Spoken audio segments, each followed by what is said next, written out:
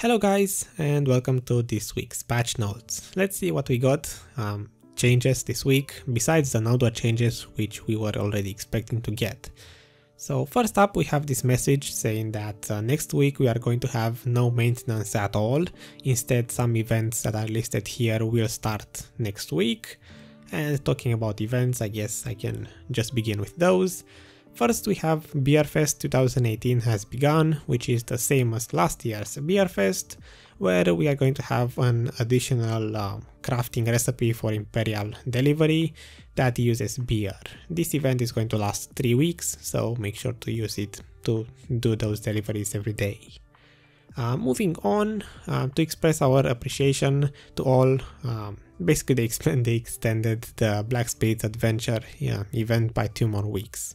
So please remember to do the dice rolling 5 times a day. I know I kind of struggle to do that. Events starting next week, we have show off your Grana home, in which you can take screenshots of your Grana home, however you decorated it, and apparently this is a form of contest. Help us grow Young Kamasylve 2018, again similar to last year's event, where you can grow a Kamasylve tree once per each server, and depending on how many of those are fully grown, you will get a bigger reward at the end of the event. Under the Moonlight, another event which starts next week, in which you are going to get 2 Moonlight Shards every day by just staying logged in for 2 hours, and you combine those with memory fragments for a chance to get more than 1 memory fragment back. Besides that, ongoing events, Hands of Gold is still up, Valk's attendance rewards, remastered trailer contest, submission period already ended, Pirates Lost Treasure still up, get a Pirates RAM as well, Ride on Time, ended events, a Late Summer Night Dream, so that's the only one that ended. Content changes, Node War rule changes have been applied, so the ones that we discussed on the previous week. What are the changes? The main thing you should be concerned about is that now to participate in Node Wars, guild members have to actually register for each Node War, and guild masters and officers must end recruitment and finish building a fort before the time. Basically now you have to register for Node War to join it, and guild officers have to end the recruitment and then place the fort depending on how many people are actually attending.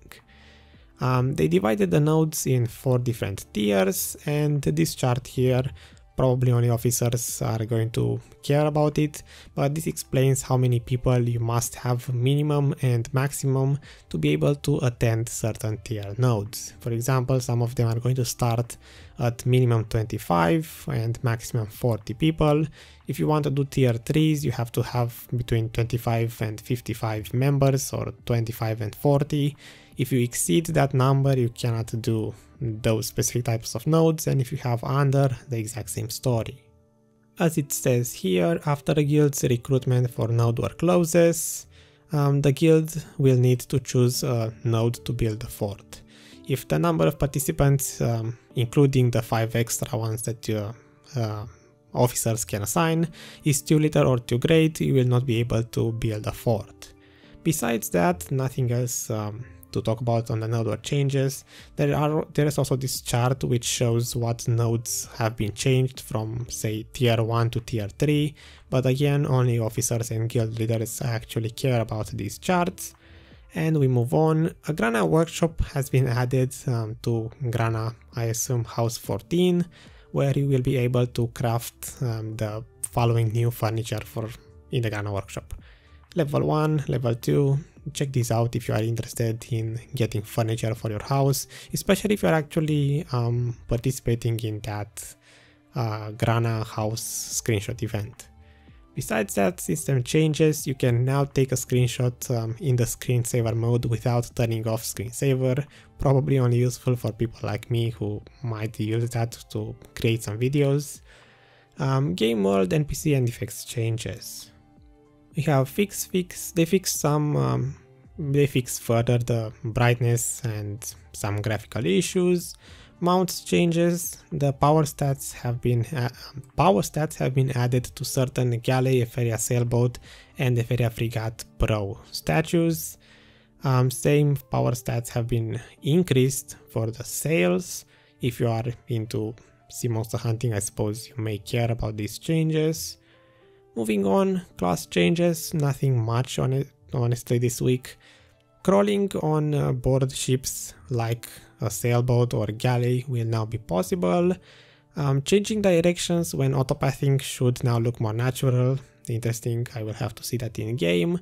From class individual changes there isn't really much besides a line on witches and wizards which I want to check out.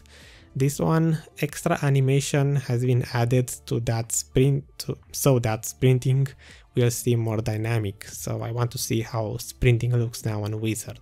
Besides that, doesn't seem to be much. Maybe here on strikers, you will now move further forward when using the skill Rising Blast combo. You may know what that is, and we move on into item changes. Let's see, fix the item description of event Cuckoo, the pet I assume. Yes, before it said it finds resources and now hostility detection. Pearl shop updates, I don't really want to check those out. I don't really use the pearl shop. Monster changes, the DP of the boss monster Giant will now increase when he is sitting in concentrate, to concentrate, so it just made doing Awakened Scrolls a little bit harder. Quest and knowledge changes, there really isn't anything. Interface changes, some changes. Here are some useful ones, except the descriptions for when we repair stuff. It has been changed so that the counter attack effect during combat appears more natural, so that one may be interesting to look for. Also this one, it has been changed so that the default outfit preview settings in the Pearl shop will now show capes. I'm not sure if that was the case before, but I assume it wasn't, so now you can also see the capes by default. Your life skill experience stats from the information window will now show up to 2 decimal points, so you can see more, with more detail, precision I suppose, what is your current experience for life skills. When you have a registered item, the marketplace notification icon will now stay visible. That may be useful. You can now set whether or not you want notifications added during the remastering of Black Desert to appear in the bottom right side of your display by going to Settings, General, Alerts and Alerts. The following types of notifications should now no longer overlap I assume. So regular notifications, the marketplace ones and boss notifications. And that's pretty much it. Oh wow, I made it to the bottom of the patch notes. So I would say this week we got some new events, the node changes, upcoming events which are going to start next week, and then some very small quality of life improvements. That's it, I suppose. Thanks for watching. I will see you guys in the next video. I hope you enjoyed this one. Until next time, stay happy, keep playing Black Desert, and I will see you pretty soon.